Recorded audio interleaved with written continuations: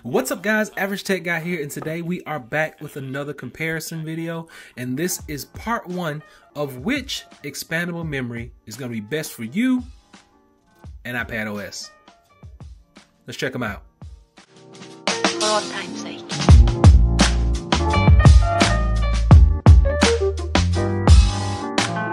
So in this first video, we are going to strictly focus on, we're going to take them two at a time, because if you do any more, people can kind of get confused at what we're going to be talking about.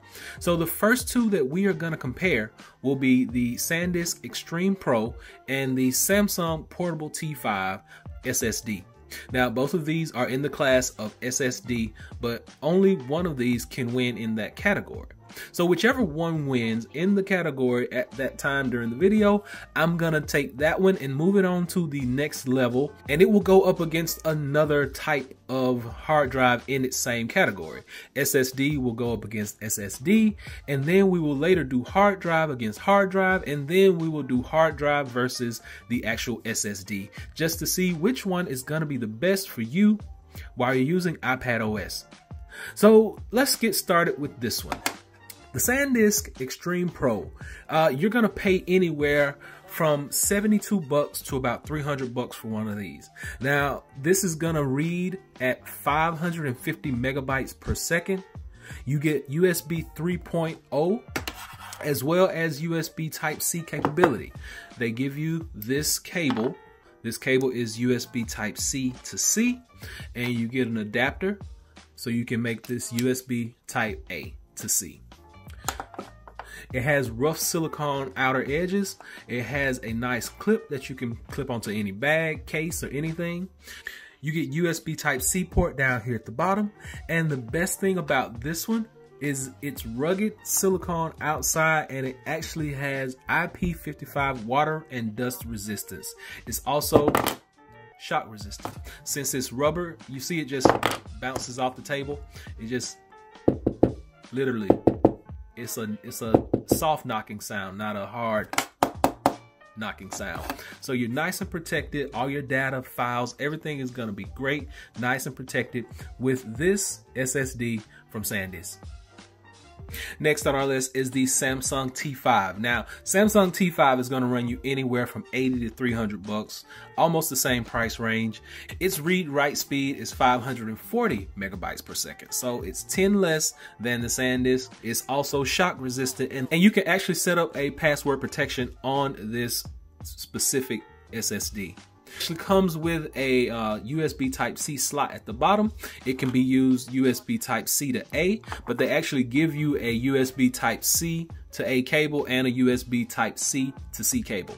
Now, I don't have those on me right now. They may be lost somewhere, but just take my word for it. You get two separate cables. You don't get the adapter. Two separate cables. One is C to C and one is C to A. I have so many cords, I'm not sure where that one is right now. I'm using this one for both of them, and speeds and everything work really well with both devices. So now that we've talked about these specs a little bit, I'm just gonna transfer a file from both of these, and we're just gonna see how long it actually takes to do this. So first up, I'm going to use the SanDisk, plug it in. We're gonna open up files, and there it is. I'm going to take a video, normally something around about 1 gigabyte, which I have one right here. So I'm going to hit select, and we're going to move it over to this folder I have on my iPad. On my iPad is movie folder. We're going to copy it, and this is going to spin, and it shouldn't take any longer than a minute.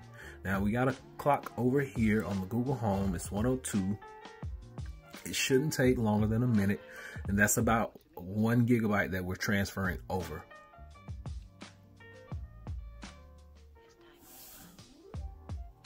So there we go. If you go back to your iPad, you click on that.